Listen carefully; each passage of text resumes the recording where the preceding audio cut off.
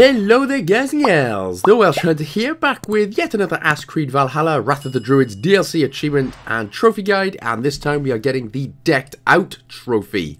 Now there are quite a few parts to this, 5 to be precise, as we need to get 5 Dublin bits of armour. But I'm going to show you how to get them. So first of all, and most importantly, as you start the game, what you will notice is, after you speak to Azar in chapter 2, there are sort of circles which are not yet complete. Now these are called trade posts. Now as you'll see on the map here, these ones are complete. The sort of circles on the map, fairly obvious which ones they are. But they are called trade posts, and it's important for getting the achievement for getting Dublin renown to level 5.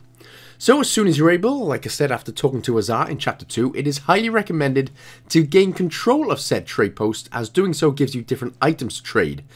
Now there are 4 items to trade, and you get 1 or 2 from every trade post, or 1 from every trade post. It's clothing, text, delicacies and luxuries. Now keep in mind, every trade post you do will have a few enemies to clear out. Then you have to find the deed, which isn't normally too far away, but you have to clear out more enemies and then take it back, and then you'll start unlocking said item every minute or 2. So this is where Azar and the chest is located in Dublin, so you will always see, as long as you've unlocked all 4 trade posts, or all 6 or 7 trade posts in the game, that is where the chest will be, just by Azar in Dublin, and that, like I said, will fill up automatically every minute. So, like I said, you can keep playing the game while the chest in Dublin fills up, but as I said, remember to check back every once in a while, as it does get to a maximum capacity. Now what you can do as well is actually just wait in front of the chest, and it also fills up automatically as well. So you've got a few good options, but let's get to the nitty gritty now of how trade posts work. So there's usually 2 in each region right there, but let's get down to it. So like I said, you get 3 armor items from doing trade deals with Azar and getting Dublin renown up to level 5, and the other 2 are on Drengrs we have to beat. So the first one you will get is for getting Dublin's renown to level 2, and that's an easy cheesy bobs. This is where Azar's chest and her other chest is located, right next to her, so you can always have to press the Y, hold and press the Y button. That gets you all the items, and then what you need to do said trade deals is actually speak to Azar herself. And just pick the first option. She'll always have a good chat, so you can have a look if you want, but you know, no thanks. We got shit to do, honey. So this is what the trade contracts look like. So on the left hand side you will see how many of the clothing and text, luxuries and delicacies that you will have. And basically, we've just got to give as many as we can over to wherever the hell, which you can do by pressing X to deliver all, or just A to deliver 1. I don't know why you do that for some reason. And on the right there, as you can see, this is where we get all our rewards. Now, you'll never see any of the Dublin cloaks or whatever appear actually in the rewards. It only appears, and we get it when we get Dublin's renown up to level 2, 4 and 5. And level 4 is what you're going to see me doing now. So just press X to deliver everything on everything. Like I said, as long as you've got enough. You know, and the best part about it, like I said, is you can literally just keep the game playing idle while you just stand in front of the chest for, you know, a good hour or so, and that'll fill up the chest nicely as well if you're having to wait around. But as long as you've got enough items, just keep delivering everything for the momentos.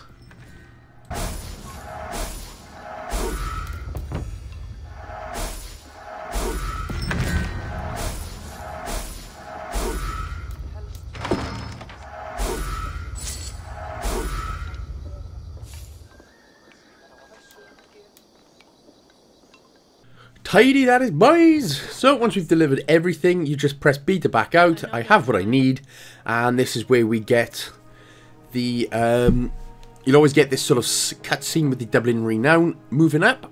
So now that we are on level 4 out of 5, we should now have at least 2 bits of Dublin armor. Like I said, I forgot to press record to record the one for the second one, but you know, are you stupid? And you know, you'll get there anyway if you're getting this far.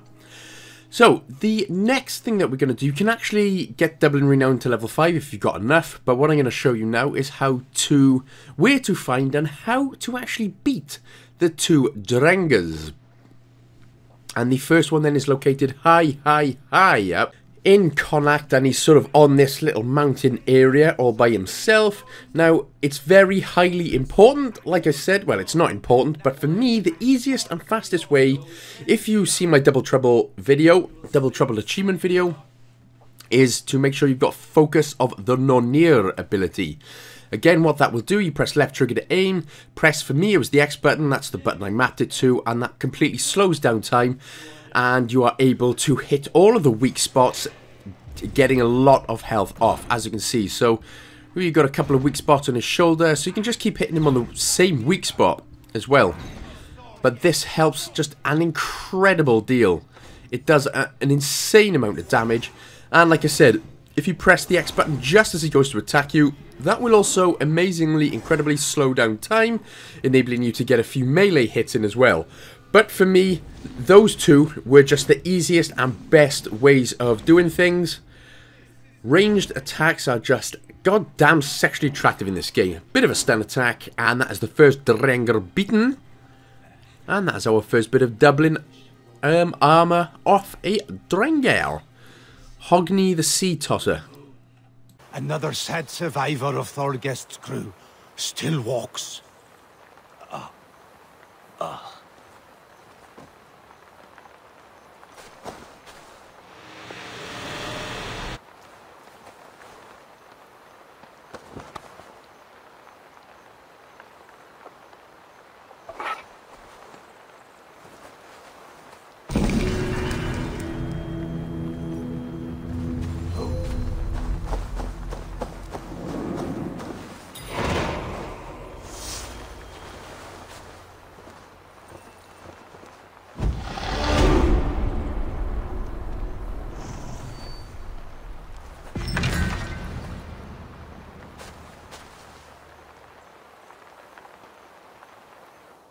So for me right there, that is 3 out of 5. Now if we go to Ulster, this one is right up north, sort of northeast a little bit as well if you want.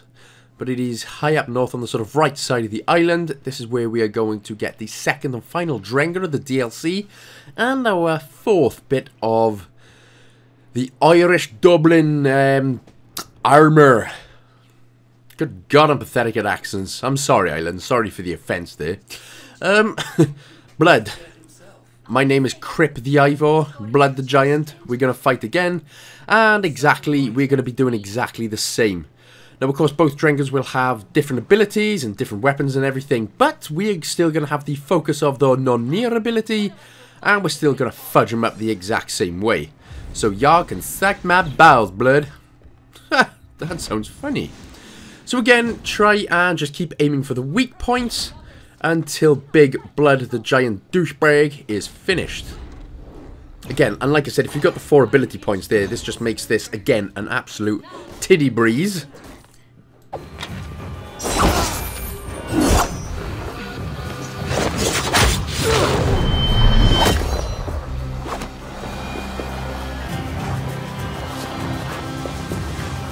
Well done, stranger. The last and largest of Thorgest's Drengr, he who lies at the bottom of Loch Ness.